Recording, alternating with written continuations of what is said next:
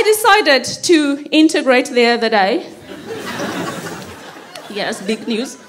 I invited some very posh English people around my house for dinner.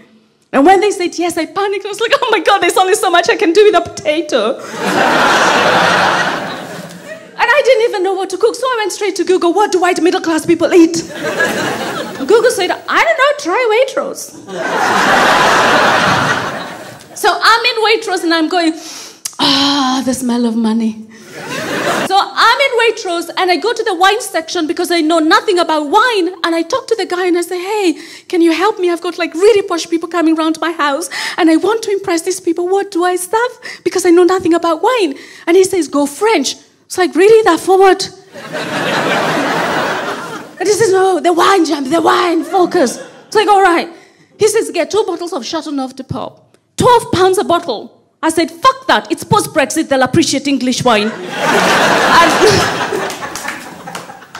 2 days before the dinner, I had spent the whole week cleaning my place. I was domestos goddess.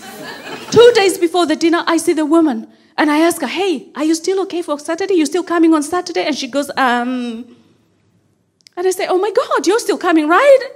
I cleaned. And she goes, well, my husband is not so sure. And I say, why not? She says, well, my husband thinks you're going to cook us goat's eyes.